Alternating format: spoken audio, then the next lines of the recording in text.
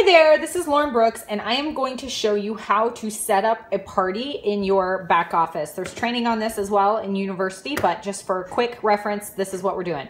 So this is your website. Your picture should be at the top. We can talk later about how to make sure that's there in case it's not.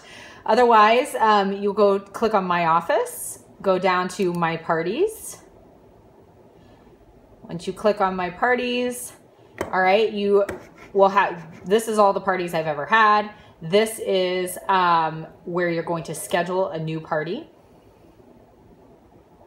Okay, I will host this party. This is if you're going to be hosting and receiving the awards, customer or friend, or you can invite a friend as well. These are the two most common ways. For your launch party, you will host this party. For your fresh link every 10 days, you will host this party. When you click there, okay, you can click a theme that you'd like. I always do kudos just because I want to do that. And then you have the option to customize this party.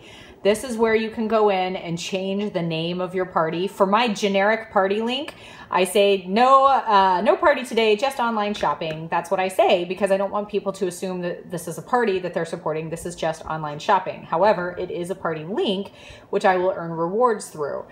For your launch party, you might say something fun or clever referring to your launch. After you do that, you can change the description. I really don't these days. I don't think it's super necessary.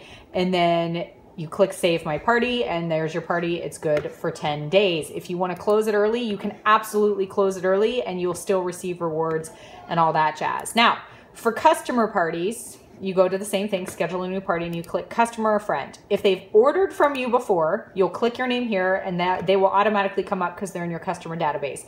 If they've never ordered from you before, you're going to create a contact. You need their first name, last name, and an email address. You'll enter all that, you'll continue, it'll go to the same page that you had for the I will host this party where you can customize it, right? And then you'll submit it. When you do that, okay, your hostess will receive an email that asks them to check in. Okay, what the checking in is they need to create a customer account on your website because that's where I'll see, like this is hostess rewards. She needed to have an account on my website.